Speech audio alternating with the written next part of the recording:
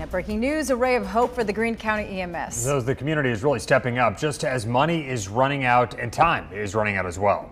The county's emergency director wrote to the state saying they'd be forced to stop operations at 6 tonight, so 2 hours from now, unless something changed. That would put up to 20 full and part-time workers out of a job. Also, those of you calling 911 in an emergency would be at the mercy of someone in another county. But a spokesperson for the city of Utah says the community, several organizations, and the cities of Utah, Union, and Bolivar stepped up, contributing $30,000 to keep operations going and to keep employees paid. It's very devastating because I know that that's a important part of human life or whatever. You never can tell what can come up. So you always need that backup and that extra help. You're gonna get to the doctor, for one. For people who don't have a car, who don't have transportation, how they gonna get to the doctor? Utah already small. So the city says this Utah Police Basketball League is going to be having a charity basketball tournament. It's going to be a week from tomorrow, and that's going to benefit Greene County EMS as well.